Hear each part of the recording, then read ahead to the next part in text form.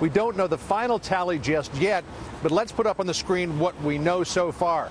48% for Mitt Romney, 23% for Newt Gingrich, and 19% for Ron Paul, then about 11% for Rick Santorum. Those numbers are beginning to change ever so slightly as the vote count, the remaining vote count from Clark County comes in. Mitt Romney still about where he was. Newt Gingrich's numbers are beginning to come down just a little bit. And here's why that's important.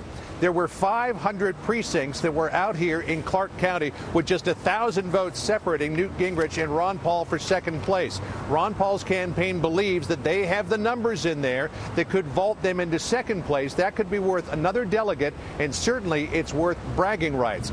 Then there are a lot of precincts, a bunch of precincts at least, where there are disputes. There were more ballots cast than there were people signed up for that precinct. There were more ballots cast than there were people signed up for that precinct. So after they get these ballots counted, the rest of the ballots in Clark County, then they're going to try to resolve those contested precincts. They're inviting the campaigns to come in and observe the process. They'll have to determine whether or not they will allow those votes, or whether, Harris, they may have to throw them out.